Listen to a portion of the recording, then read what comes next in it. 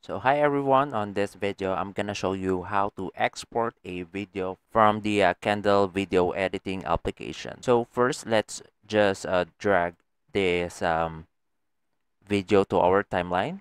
This two video, for example, I'm done editing this video and I'm going to export the video to an MP4 format. So what I'm going to do is to click project on this side of the application, and then I'm going to find the render option, and then click the render option, and here just choose render project and choose this format mp4h264acc, and then after that you can also select the target folder for the rendered video. Just look for the output file, and then on this side you just need to click this one, and then choose the target folder where the exported file will be saved. I'm gonna choose this folder, and then I'm going to change the name of our video, and there you go. You can now click